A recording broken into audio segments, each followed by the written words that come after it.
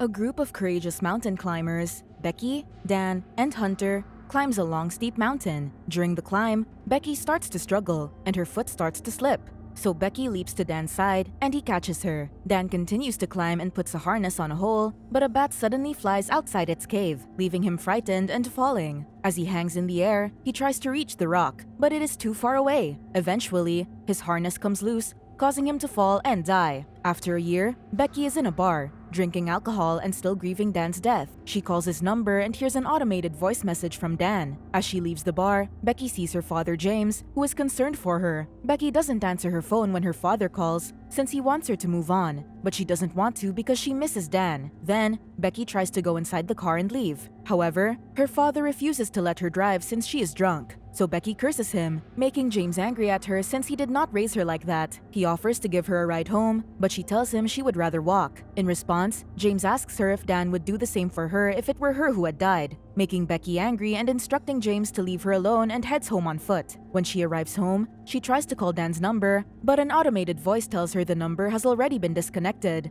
Becky's sorrowful feeling becomes worse, to the point where she tries to take her life by overdosing herself. However, her best friend Hunter calls, halting her plan. Then, Hunter arrives at her house and comforts her. Becky asks her why she returned to their place, and Hunter replies she has a plan with her, to climb the B67 TV tower. Hunter admits that James called her to look after Becky since it has been a year already. Hunter proposes to climb the B67 TV tower together and throw Dan's ashes on top. However, Becky refuses since she hasn't climbed for a long time and apologizes to her. The next day, Becky makes coffee and realizes a quote that Dan always says while looking at their picture together. Then, she goes to Hunter and tells her the quote, "If you're scared of dying, don't be afraid to live." So, Becky agrees to climb the tower, making Hunter extremely excited. Later, they begin to drive a 6-hour trip near the tower. At night, they stop at a diner to eat, and Hunter shows the videos on her YouTube channel, which she is known as Danger G, while she is gone for a year. However, Becky tells her that if she wants to be a YouTuber, she should be herself, not Danger G. Then a waitress arrives, so Becky asks where she can charge her phone, but the waitress tells her the power is not free there. Meanwhile, Hunter asks her where the tower is located since it is not seen on the map. However, she tells Hunter they don't need a map and points at the blinking light, saying that's the tower. Suddenly, Becky spaces out while looking at the tower, so Hunter calls her and asks for her cell phone and charger to perform a life hack. She charges her cell phone by using a lamp as an outlet to plug in, leaving Becky amazed. Becky has a nightmare as she sleeps. Dan is next to her. She tells him she loves him, but he doesn't say it back. Instead, he says 143. Suddenly, there is blood on her blanket. Then she wakes up. She goes to Hunter and starts to drive to the tower. While driving, Hunter shoots a vlog for her YouTube channel, telling her followers they are climbing a 2,000-foot tower. Suddenly, a truck almost hits them, leaving them both frightened, but Hunter continues to vlog. As they arrive at the tower gate, the car cannot pass through it since it is locked, so they walk to the tower. While walking, they see vultures eating a deer alive. Therefore, they scare the predators away. Hunter takes a picture of the deer and posts it on Instagram, captioning it, "Feeling peckish," which makes Becky uncomfortable. They continue to walk to the tower while Hunter is vlogging. Hunter is excited to climb the tower as soon as they get there, but Becky changes her mind and backs out. However, Hunter persuades her by stating that Dan helped her overcome all of her fears and that Becky should do the same. Eventually, Becky is convinced, so they start to climb the tower. As they climb the tower's ladder, Hunter goes first, and Becky follows. During the climb, Becky grabs one of the rungs, but suddenly it breaks, frightening her. However, Hunter still convinces her to continue and that she is doing great. Then, Hunter mentions that they had reached the Eiffel Tower's height as they stopped for a water break after climbing for 1,000 feet. While climbing, the tower begins to shake. Then Becky and Hunter reach the end of the internal ladder, which is 1,800 feet, and the remaining 200 feet is the external ladder of the tower. Becky wants to stop moving forward and just go down, but Hunter advises her to keep looking up and sing to distract her fear. Then, Hunter plays around, causing some bolts to loosen and fall off. Eventually, they reach the top of the tower. Hunter brings a drone and decides to hang over the edge to take some epic pictures. After taking the pictures, she tells Becky that it's her turn to hang, but she is hesitant to do it. However, Hunter convinces her by telling her that the old Becky would have done it. Unwillingly, Becky hangs over the edge while holding Hunter's hand and immediately takes pictures of her. Meanwhile, Hunter tells Becky she is proud of her and should throw Dan's ashes. As she grabs the ashes, she gives her last words to Dan and eventually throws the ashes, making Hunter and Becky emotional. After relishing the view,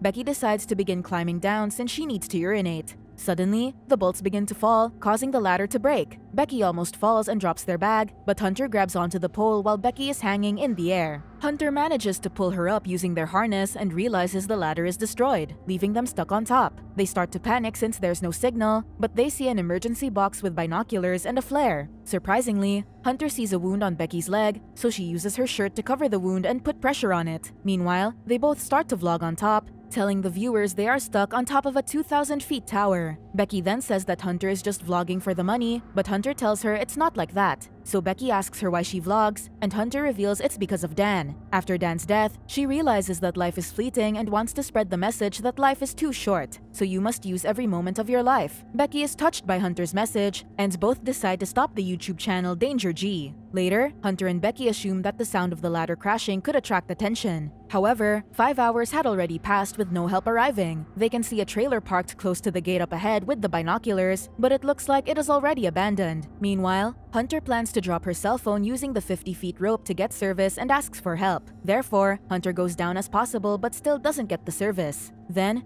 Becky plans to drop the phone by placing it in Hunter's shoe, cushioning it with Becky's sock and Hunter's sports bra to ensure it doesn't shatter when it hits the ground. However, the cell phone still breaks when it reaches the ground. While Hunter is looking around through the binoculars, she sees a man, so they both shout for help. However, the man seems to not hear them, so they throw some things to catch his attention, but their efforts are fruitless. Later, they decide to wait until dark to draw their attention to the flare after noticing that the man is joining his friend to grill food. When the man is about to leave, Becky and Hunter attempt to draw attention to them by firing the flare and turning on Becky's flashlight on her cell phone. The two men see the girls, but they also notice Hunter's truck, so they move the trailer to steal it. Later that night, the two girls are exhausted and fall asleep. Then, Becky notices the tattoo 143 on Hunter's feet, which is what Dan always says. Due to that, she realizes her best friend is cheating on her husband. Hunter apologizes to her for falling in love with the same guy and admits they had an affair that lasted 4 months. On the following day, Becky asks her who made the first move, so Hunter tells her Dan did it when they were drunk, which was a huge mistake. However, she stopped it because even though she loved Dan, she loved Becky more. Meanwhile, Becky's alarm sounds and she points out that it has been 24 hours since they dropped Hunter's phone, thinking either the phone is broken or Hunter's followers don't care. Hunter then claims she can go to the satellite and get the bag. She lowers herself with the harness and slowly goes down to the satellite. As she reaches the end of the rope, she still can't get the bag, so she removes the harness and jumps onto the satellite. Then, Hunter uses her selfie stick to attach the bag to the harness and then uses it to aid herself in climbing back up after drinking some water. She tells Becky to help her climb by pulling the rope, so Becky prepares herself to pull. Hunter's foot suddenly slips, bringing her down just as she is about to reach the top and reach for the ladder. Though it appears she landed on the bag, Becky must pull her up since Hunter's hand was burned from the rope.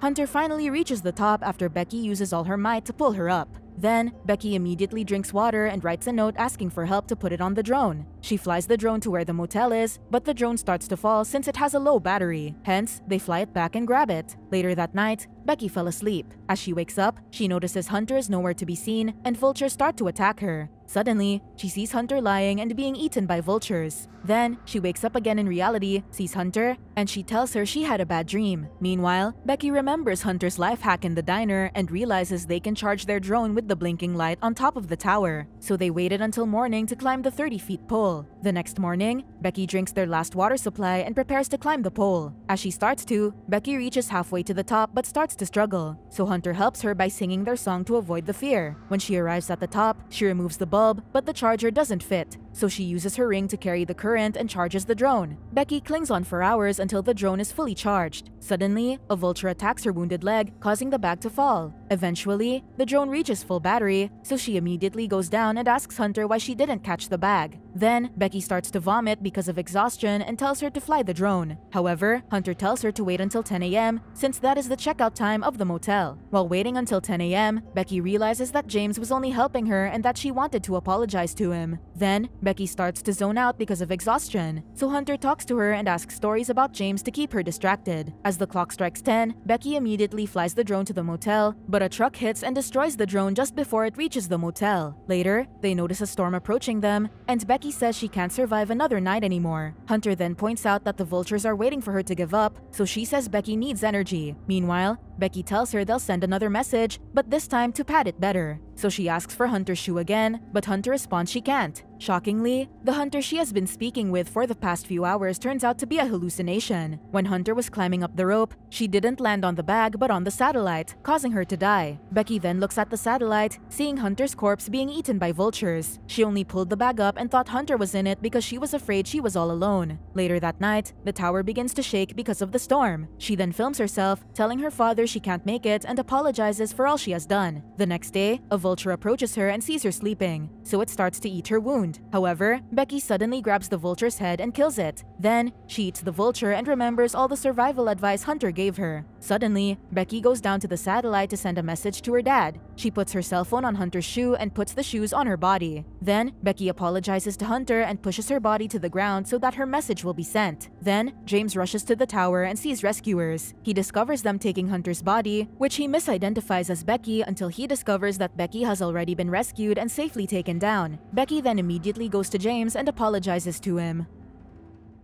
Subscribe to watch more videos like this. Turn on notifications.